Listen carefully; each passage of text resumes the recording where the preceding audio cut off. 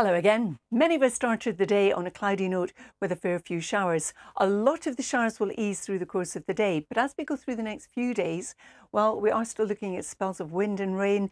It's going to be mild by day and by night, but it will turn colder at the end of the week. We'll be talking about significant wind chill, for example, by the time we get to the weekend. This is the kind of rainfall you can expect. We're looking at accumulations, especially in the west, where you see the dark blues and greens. This is a key, so up to 50 millimetres, possibly a bit more in places, falling on already saturated ground. Now today, a lot of the cloud will tend to break up, sunny spells will develop. There'll still be a few showers here and there, the cloud thickening in the southwest, heralding the arrival of some rain, and the wind will continue to ease. Temperatures 9 to 16 degrees north to south. This evening and overnight, the rain gathers pace as it pushes northwards and eastwards. It will miss a lot of the southeast. It won't get into the northwest of Scotland, where we'll have clear skies.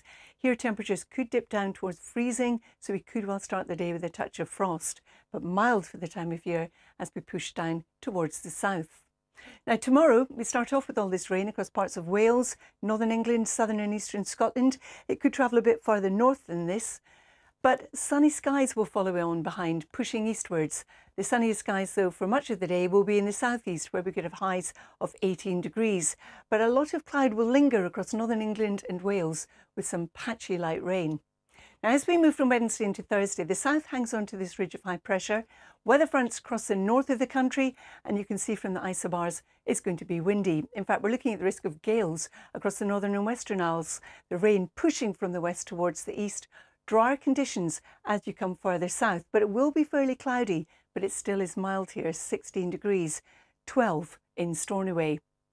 Beyond that, well, you can see how a cold front comes in and pushes south, chasing away that mild air, the blues representing the colder conditions, and the wind changes to more of a northerly direction.